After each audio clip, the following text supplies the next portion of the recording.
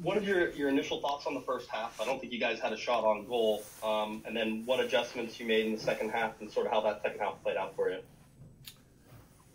Yeah, we in the first half, I felt like we were creating actions to try to play that one pass that was going to open up the game or unlock the game or to give us that that one chance on goal. And every time we looked to play that type of pass, we were either offsides or we hit somebody with the pass. And so I felt like we needed to be a little bit more patient and back them up, and maybe somebody makes the run, but we don't always have to play the run. We can back them up and just keep moving the game a little bit more into their half the field. So showing a little bit of patience and not being enticed. We knew they played a pretty high line and that there was going to be some opportunities maybe for Joe or for Gabe or for some of the guys to get in behind, but I felt like we were really looking for that so much that it kind of disrupted the sort of the flow of things. And I wanted us at halftime to get a little closer together, to just allow the game to move a little bit more in terms of our connections, to get up to play from side to side a little bit more, not to play so vertical and look for the moment, but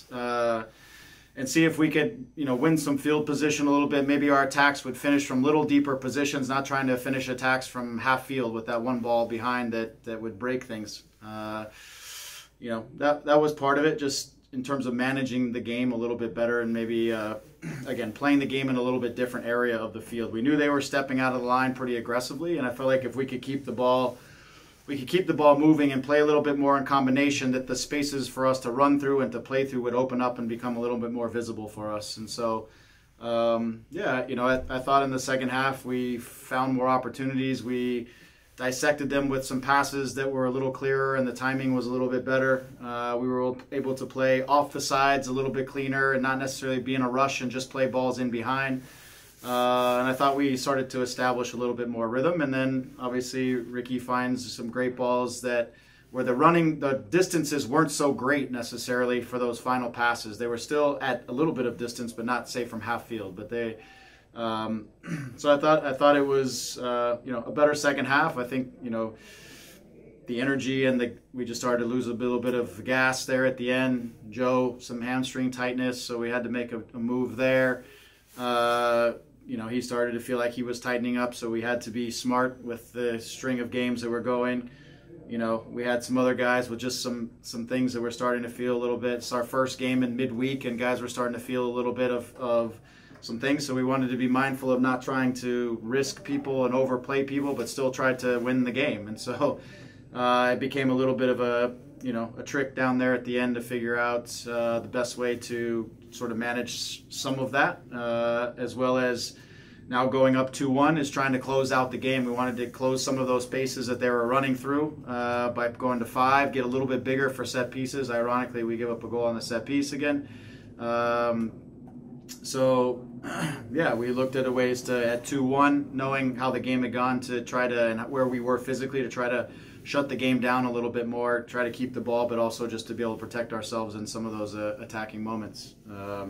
So we got a point out of it. It was a hard-earned point, and we take it. And we're right now, as I said to the guys, we're in the grind. We're in the MLS grind right now, where you're playing 4 out of 5 or whatever it is on the road, and we're in kind of the tough part of it. Your East Coast sort of swing, go Midwest to East Coast. This is the tough part. So every point is a good point. I know we wanted 3, and we were in position with about 15 minutes to go to take 3.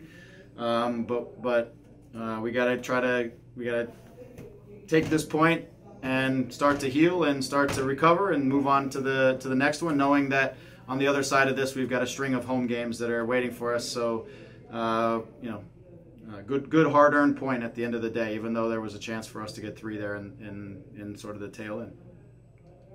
Any regrets going as defensive as you did when you did? Would you have liked to maybe shift that a little bit closer towards the end of the game, or do you think if you had 5 defenders back there, maybe you guys shouldn't have given up a set-piece goal? Yeah, I don't think we should have given up a set-piece goal. That doesn't mean everything was perfect. I feel like, one of the things as we got 2-1, I wanted to be mindful of Ricky and the minutes that he's played, knowing that he's been nursing things through the course of the season as well, and how much we have going on right now. So I had 1 sub left, and so I couldn't, if I needed to get him off the field as one of the things, I didn't I couldn't take 2 more subs to switch everything. It was the moment that I needed to try to get all the adjustments necessary. So the other thing I wanted to close off is the thing I felt like was getting us at times was the runouts from those half spaces, and our center backs or our defensive midfielders having to chase those guys running into the depth and behind us, and us getting stretched apart, or giving our defensive midfielders even more work to chase guys through. So I figured 5 would close those spaces up a little bit more and make it a little bit clearer for us, managing some of their attacking runs, and get us a little bit bigger for set pieces, as I said. So I always have regrets when we give up a goal. But having said that, we shouldn't give up. We've got 3 center backs on the field, a striker, and other pieces. We need to defend the set piece and see that play out. It's not like it was the only way they had chances, but that's the way they got the goal, and we've got to be better at that. And the first goal was off of a set piece. The second phase set piece where we don't recover the second ball or keep it in front of us, and it ends up in the back of the net. So I think, again, you go on the road and you score 2 goals, you got to get something out of the game, you know, and we were able to get a point. There was 3 there for us at one point. Thanks, Greg. Trump safe. Yep.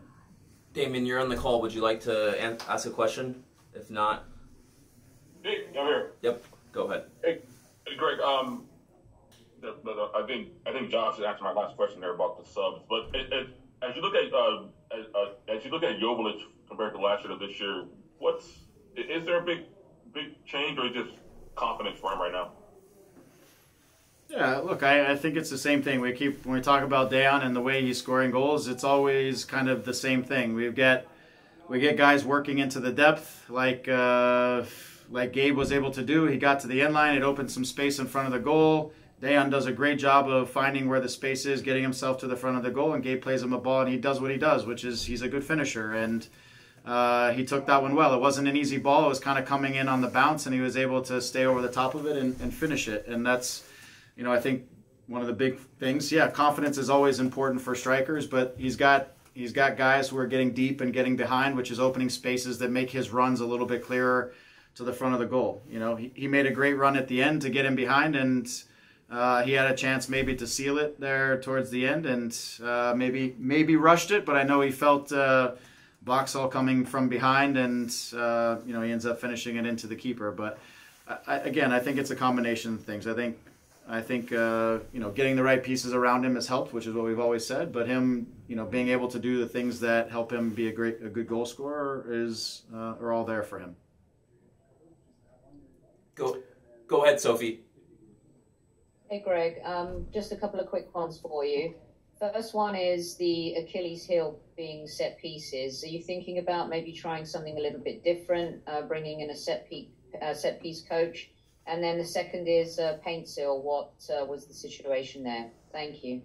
Yeah. Not bringing in a set piece coach. That's not on the cards right now.